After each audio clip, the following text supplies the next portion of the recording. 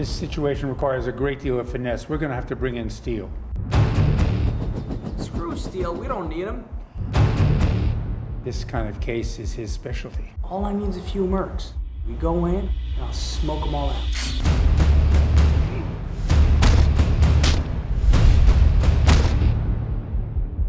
We had a deal. It was a mistake. Screw that. You and I both know we don't make mistakes like that. Why her? Everything's in the dossier. I didn't work that way. You're a goddamn executioner, Ronas. This one doesn't feel right. It's not your call. Why did you kill her? I told you it was way too soon. That man was your responsibility. Plain and simple.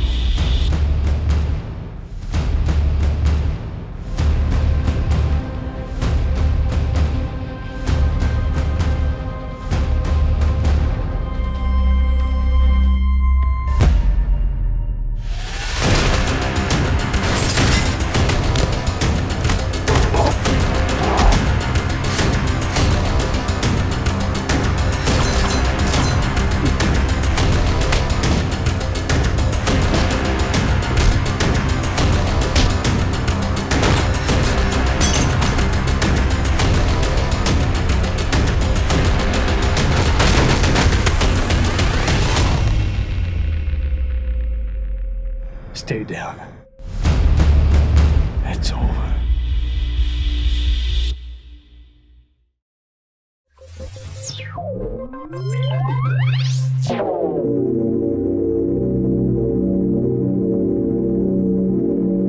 How's everybody doing? My name is Gio Perez and welcome to the greatest martial art talk show on YouTube, Lama Talk. Well, today I have Art Camacho here, one of the greats. He's not only a martial artist, but he's a director, producer, stunt choreographer. He's worked on over 80 films. He's been featured in Black Belt Magazine, Inside Kung Fu, Cinturón Negro, and etc. Okay, he's been named as one of the top Latino action movie directors by La Opinión. Yeah. And we have him here today, you guys. So I want to welcome you for Thank you, coming, brother. man. I'm really excited and blessed to have you here. You know, I've seen you, you know, when I was a kid, I've watched some films and I've seen you be there. I've seen you fight. I've seen you, you know, with Don the Dragon Wilson and Celia Rothrock and all these other martial art actors that I grew up with. And tell me about that experience. How did martial art come into play for you to be doing martial art choreography and getting into these films? Well, for starters, I'm only 21, okay? And I'm sticking to that no matter what. Yeah, he's good. He's Number good. Number two, you know, I grew up in the barrio, just like a lot of us Latinos did. And, my family was very, very poor. And, you know, they did their best. They did their best under the circumstances. And in fact, in this political climate, I would be considered an anchor baby. Mm-hmm. So you know where my politics lie. But, and I'm not trying to get into politics, but the bottom line is that my parents came down here as illegal aliens from, Tijuana, Mexico. Mm-hmm. They met there. They crossed the border illegally. They came here to create a good life. And thank God for that. I was born here. And again, growing up, I got into a lot of bad stuff, you know, getting into drugs, fighting, starting to, you know, get into gangs and stuff. And, two things happened when I was, 16.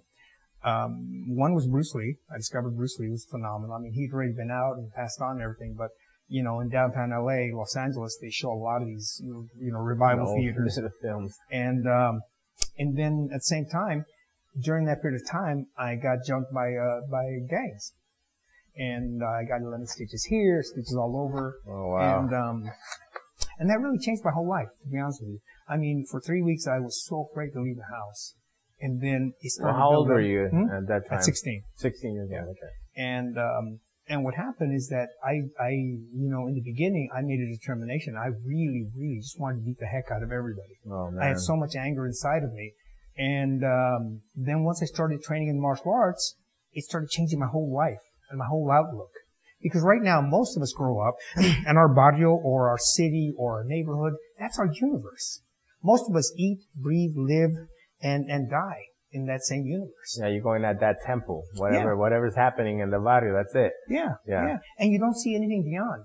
the martial arts and Bruce Lee took me beyond. As a matter of fact, to this day, I was just telling you a story. I mean, I've been so blessed. This little kid from here, you know, going to India, Germany, England, Singapore. I mean, all over the world and all over the States, you know, through martial arts, because of martial arts, you know? Right. Now, when you were 16 and you found martial arts, what style did you begin training? My first style was Japanese karate.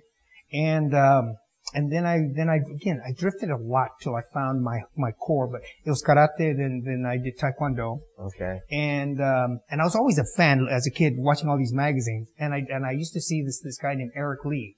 He's a kung fu master. Excuse me. And, just one day out of the blue, I saw that he was doing a seminar in Hollywood. Okay. And I saved up my money and I went to one of his seminars and I was hooked. Wow. He was so exciting and so explosive. Not only is he top-notch martial arts as a competitor, as a fighter, but just very explosive to me. I mean, and it's a style of kung fu that he yes, yeah, yes. Kung fu. And so, how many years have you practiced kung fu? Because ever since I've seen you in magazines, I mean, now that you've been watching magazines when you were a kid, did you ever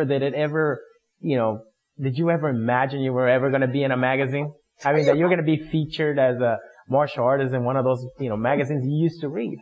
Oh my God. Are you kidding me? Are you kidding? I never imagined anything. I always dreamed that I wanted to be something great, something to affect change in people, but I never really imagined that I would ever be on the magazines, like talk shows, in movies, in TV shows. Come on. I mean, as a matter of fact, I remember, and this is a true story, and again, a lot of Latinos can relate to this. I went to an uncle of mine who was a very successful out there in Fresno, California. Right. And I told him one day, I said, Theo, I really, you know what I'd really like to do with my life? I'd like to do movies, TV, do something like that as an actor. And he sat me down and he said, Mijo, I love you, Mijo. Mijo is a very term of endearment. Yeah. For those of you who don't know. And he says, and I'm paraphrasing, okay? I'm going to paraphrase this. You're butt ugly. You have no talent and you have no personality. Get a real job. Oh man. And so at 16, you're hoping to hear him, yes, go for it. And it just crushed me. Right. And it crushed me emotionally. It broke me mentally, broke me in every which way. And so it took me a long time to finally get over that. And still, to be honest with you, it's so funny. I go to a lot of events and then, being flown all around magazine covers, but I'm so self-conscious about myself. Okay. I really am about everything I do. So I always have to over-prepare. That was a big factor. And that's one thing that I tell whenever I go to places, tell people, you know what? Don't stop dreaming. It doesn't matter where you come from. It doesn't matter, again, this is cliche, but it doesn't matter where you begin, but where you're going to end. Right. Right. You always have to be persistent. Keep pushing. You gotta keep doing it. Absolutely. Yeah, all the time. And that comes into play in martial arts practice, because in martial arts practice, you begin from something and develop yourself to something. Absolutely. You're getting better every time. I mean, sure. I remember when I was practicing martial arts, I remember in my first few years, I just remember being dropped on the floor every time. My teacher was this huge guy and he would just throw me to the floor, I mean, there was one time where I just didn't want to come back. It was that bad. But, that decision and then talking to my father and doing this and then coming back and being able to practice just changed my whole, output of what martial arts is about. It's not just an art. It's actually a self-challenge. Your own self-challenge. Nobody else. You don't fight nobody else but yourself. Absolutely. And that's what martial arts is to me. To me, that's what it came to be. So. Well, you know what? Along with what you're saying, pretty much it's a lifestyle. It's a community. It's a family. I mean, to this day, I don't train as much as I like to with my Sifus because I train in different styles as well. Right. But my core system is one hop cuento under Sifu Eric Lee. But again, look, he's my Sifu. Every time I talk to him, it's Sifu. It ain't like, hey, Eric. Right. No. It's Sifu. Right. There's a reverence there, which is not a coach. It's not a trainer. It's my Sifu. Right. And what does Sifu stand for? To be honest with you, it's like sensei or guru or whatever term it is. To me, it means my mentor, my father, in the martial arts, and my teacher. All right. And now let's get back. Let's talk about how did you get into fight choreography? I always tell this, you've got to forgive me. I always tell these dumb stories. But one of my first films was called Ring of Fire. And in that film, I didn't know what I was doing. They just needed a Mexican who can go out there and get his butt kicked for $50, which was me at the time. And, we go out there and we're doing this fight stuff. I mean, I didn't know what it was called choreography. To me, it was just like being a kid playing. And so there's a scene where the two of us are attacking one kickboxer. And, we do take after take. You know, it's a big gang scene actually in Chinatown. And what happened was that at one point in the choreography, he's facing away from me and he's supposed to throw a side kick because I'm running from behind. So take 1, he hit me on the chest. Take 2, came a little higher. Take 3, but by that point, just so you know, by that point, every time he was hitting me, it was hurting. Okay. But I wasn't going to complain. Right, you know, right. It's my first $50. Come on, brother. But literally, I was always airborne. So the first time he kicked me, threw me airborne. Second time, same thing. So I timed it. So by the third time, I was ready to jump my feet in the air. So when he catch me in the air. But fortunately and unfortunately, he kicked me in the throat. Oh, man. This was a straight-on, hardcore side kick right there in the throat, solid. And it looked really bad because literally what people saw was me get kicked in the throat and my body just go flying back and falling on concrete, you know? Wow. For me, in my head, what was going through my head at that point, it hurt a little, don't get me wrong. But what was going through my head is I felt, oh man, I messed up. I came back too early, too far. I messed up that guy. You know, I hope he didn't get his foot hurt. Right. I was thinking all that stuff while I'm lying down. And in films, if you work in films, you do not move until they say cut. Right. So here I am lying on the ground and I'm closing my eyes and I'm thinking to myself, I just got fired. My first job in Hollywood as a stunt fighter and I got fired. And it seemed like forever because I didn't hear cut. Right. Next thing you know, I decided to open one eye and people are standing over me looking down. Oh, man. They thought that I was dead. Right. And I thought I was fired. So then they say, hey, let's bring that Mexican back. He doesn't complain. He gets hurt. I like it. That's cheap. That's one of my dumb stories. That's one of my first beginnings in this industry. That's good. And then how did you get into also directing? You know, because I know you did that for a while, then you did some commercials, and then you got a chance to be able to direct some films. Yeah, you know, what happened is that I loved it so much as a kid. I had a natural knack for it. So I did like maybe 20 films and doing fight stunts. And then, just by happenstance, this director didn't have a stunt coordinator working at the time. And he needed to put the quick fight together. So he asked me, he says, Art, can you choreograph this? And, I said, yeah, sure. And so, I started putting that together and they liked it because it was quick. And by that time, backtrack a little bit, I had already directed Spanish commercials. Right. I was 18, 19. I was working at a Spanish language, station studio that does commercials. So I kind of understood camera at that point. So when I was choreographing, I knew that a lot of these guys didn't know how to shoot it, so I would stage it in such a way so they can see the hits and see all that stuff. Right. And they liked it. So again, 10, 15 films later, I'm already a choreographer and honestly, I did this one film, I think it was called Magic Kid. And the producer had asked me early on, he says, hey Art, can you get me some martial artists for a tournament sequence? Right. So in films, like for instance, when you're doing movies, you go on what they call a tech scout.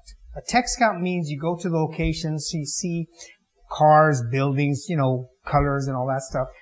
And in the morning, let's say about 9 a.m., he says, hey, I want like 30 guys for the scene. I said, okay, no problem. I can make a couple calls. I got friends of mine. By the end of the day, by 7 at night, that 30 he had turned into, 300. He says, can you give me 300? Oh, that's a little more challenging, but you know what? I'm a proud Mexican. I said yes. I didn't know how I was going to do it, but I said yes. And so I started, and then he started offering me money. I'll pay you to get these guys. I go, no. I mean, that's the way I am. If I give you my word, I give you my word. I'm going to live with it. It doesn't matter. So I'm going to do it for free. It doesn't matter. So I'm working. I'm going out there to the school, say, hey guys, let's get the kids in movies. And I came out with this whole big marketing thing. And at the end of the day, I got commitments of over 700 people that were going to attend. Oh, wow. So what happened is that, and this is very important because what happened, the assistant director, which is the assistant to the director on the movie set, he said, hey Art, if these are your friends and they're coming in for free or next to nothing, you better have a plan because the director might not know what to do with them and they're going to be there for 12, 14, 15 hours. Oh man. And so I thought, oh man. So here I was, I'm dumb as dumb can be, but I'm drawing X's and O's, X's and O's. Okay, this is a white karate suit, this is a black karate suit, this is this school. And in my head, I was just trying to imagine. I didn't know what I was doing, but I came up with a 4-page schematic of how this tournament should be shot. Yeah. And I took it to the director, and who's the producer too, and he looked at this thing. He was in a meeting, and he looked at it, and he started laughing. So I walked out of the room, and again, and I keep throwing this out there, maybe everyone's like that, but me being, Mexican, it's like, nobody laughs at me. Right. I thought he was laughing at me. So I was like, I took umbrage. Right. Sorry about that. I took umbrage that he would laugh at me after all that work I did. So, okay, I said, you know what? Done. Screw it. I'm going to just get into the guys. I wash my hands. I'm going to sit back. He comes out of the office 15 minutes later, and he looked at me, and he's looking at the papers, and he says, Art, do you want to direct movies? And I thought, you know what? Now he's adding salt. You know what? He cut me. Now he's putting salt in the wound. Now he's making fun of me. Yeah. I said, yeah, I'd like to direct. Okay. End of story, right? A week goes by, and I get a call from his secretary. She goes, Mr. Camacho, we have an opening this Wednesday. I go, for what? Well, yeah, Mr. Murray, decided, you guys had discussed about directing the film. Right. So he wants to sit down with you and start picking out which film you want to do.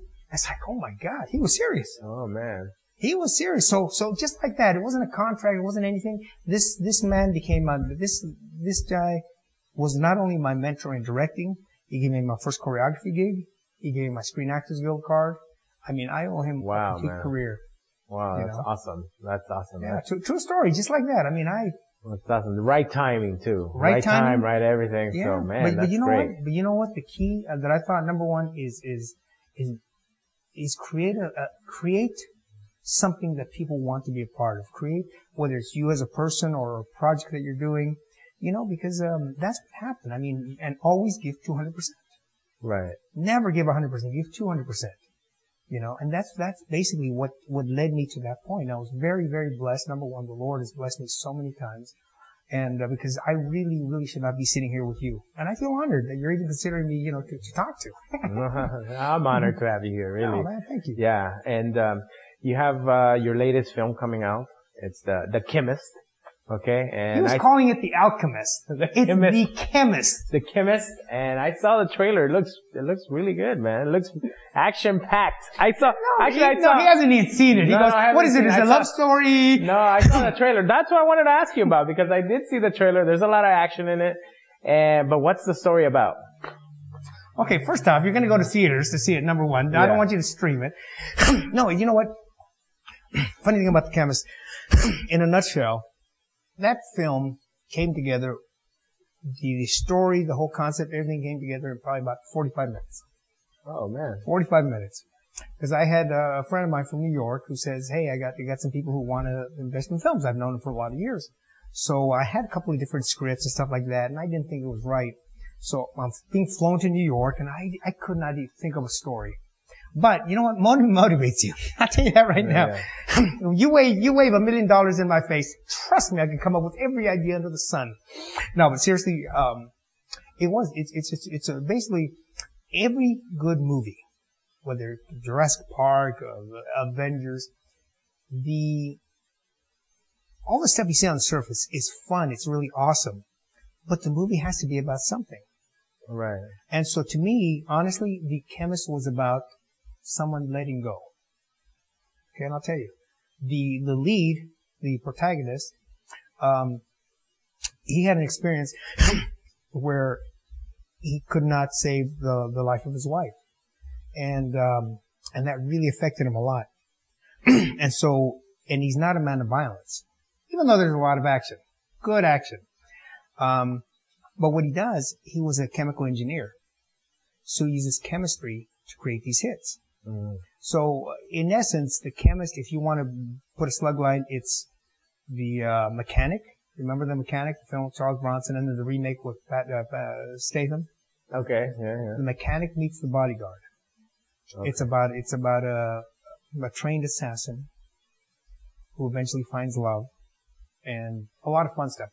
No streaming. You gotta buy the movie or go watch it. You guys gotta watch that movie, you guys. You guys gotta watch it. You know which movie I saw last night was the Confessions of a Pit Fighter. That's what I saw. And you had Rampage in that movie. Rampage, right? You had, the rapper.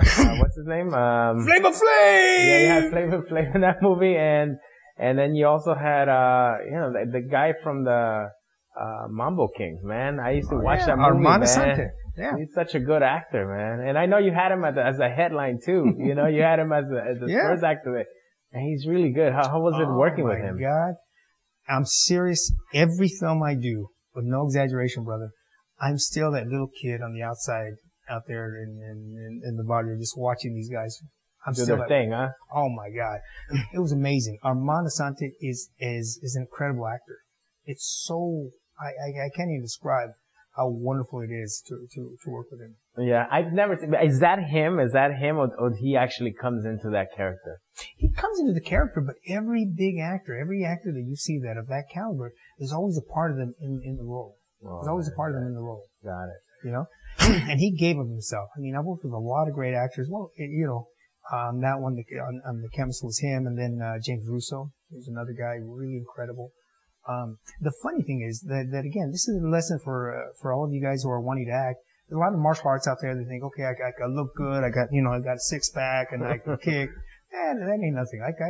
There's thousands upon thousands of guys that I can find that have six packs and can kick. Right. But it's being able to express that. It's that Bruce Lee thing. Right. Bruce Lee had a natural gift.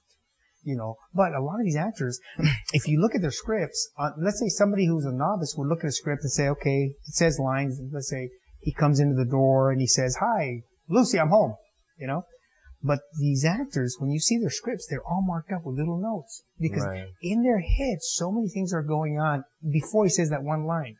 Right. But a lot of it, because of their experience or they're naturally gifted, it just comes so natural. Oh, man. So, and cause I wrote that one as well. Right.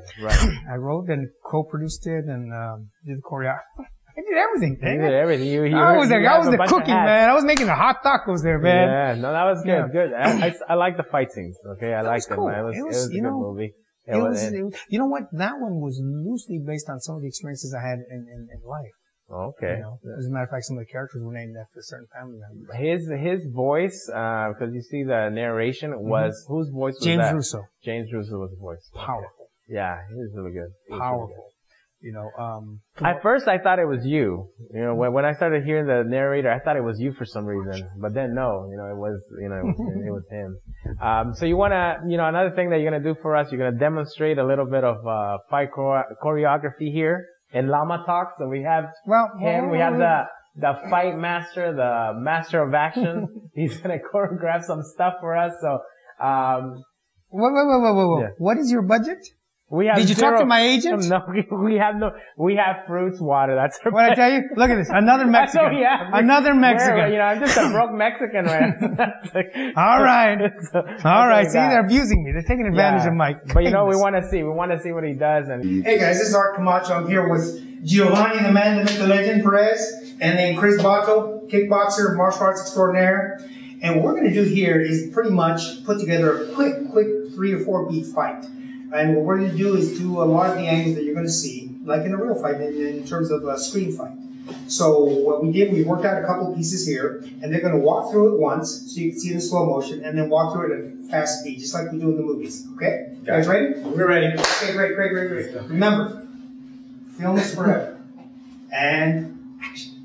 Ready, set up. Half speed rehearsal. Walk through it once. Slow. 1, 2, 3, hold.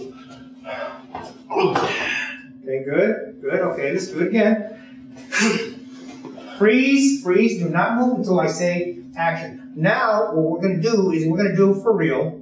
And safety first, guys. Safety first. Keep the intensity up. Remember, buy yourself the distance when you throw the back fist. And remember to duck on the back fist, because I don't want it too high. Then it looks fake. Okay, guys? Ready? And set it up. And safety first, guys. And action.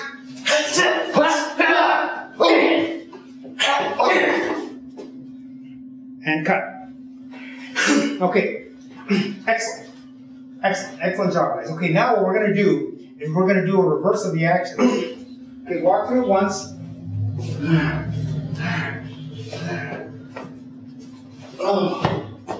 And now freeze. And on this one, let's go full speed, guys. Feel it? Are you feeling it? Yes or no? Safety. Safety. Yes, sir. Okay, great. Let's go and Action.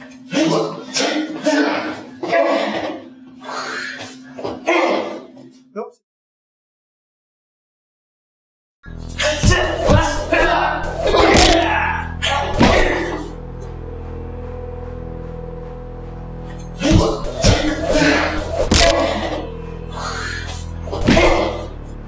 So we just finished here with Chris, and we had the fight master Camacho here. It was hard for me. These guys had the easy part. I had the hard part. And you know what? This guy's great. They're both great. Came in here, started teaching me some choreography, helped me out here. And I know you have classes, choreography classes. Is it once a month or? Yeah, no, what I do is I go around the country teaching fight seminars, screen fight seminars. Because what I do is I get skillful martial artists like yourself, or like Chris, and I show you how to adapt it for film. Awesome. Because it's an art form. It's an art form. Great. So you guys got to look him up, Art Camacho on Facebook. Reach out to him, and hope to see you in one of those seminars, guys. See ya. Thank you. I have the hardest part. They got the easy part. You know what? I really want to thank you again, and you know, this is a great experience for me and everything. Every time I have somebody here, I learn something. I'm getting better at it. And, you know, you're one of those that you know, just gives me hope to be able to keep going, you know? So having you here is awesome, you know, because having just another Latino that came from martial arts and doing his thing, you know, just like I want to do, you know, that's awesome. You know, that's great.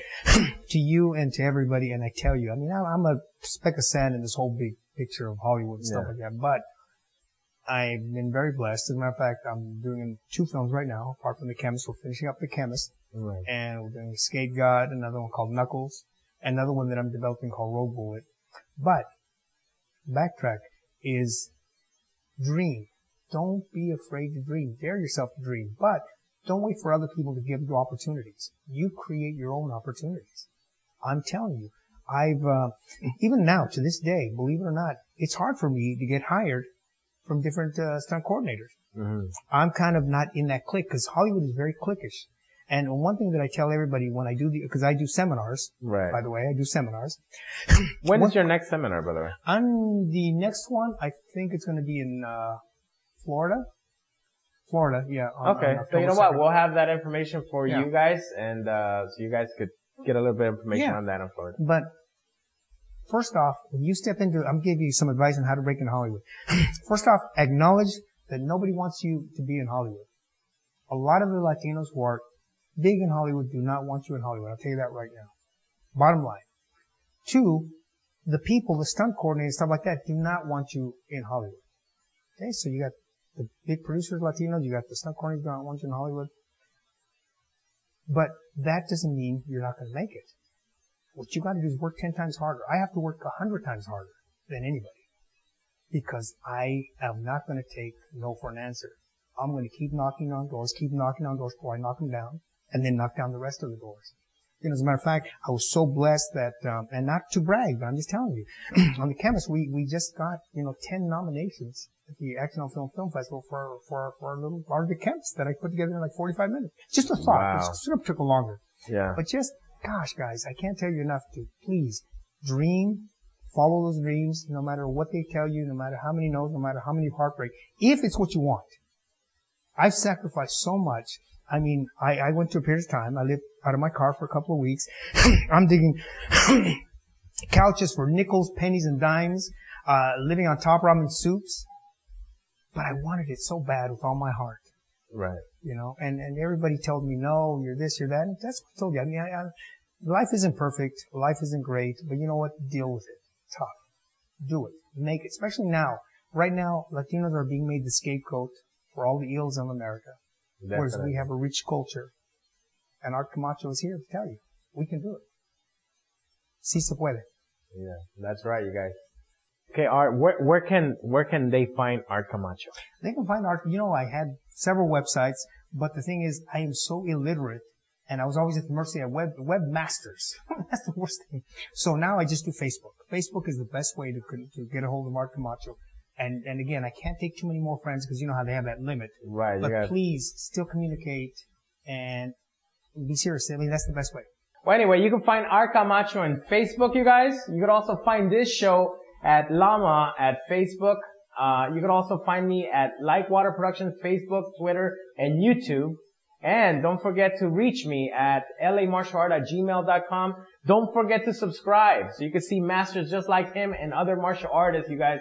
Don't forget to comment. We want to hear. We want to know what you guys want. Okay? We want to hear what you think about Art Camacho. I want to hear what you want to say about the Chemist of his movie coming out and some other films. So don't forget, you guys, and talk to you guys soon. Thank you very much.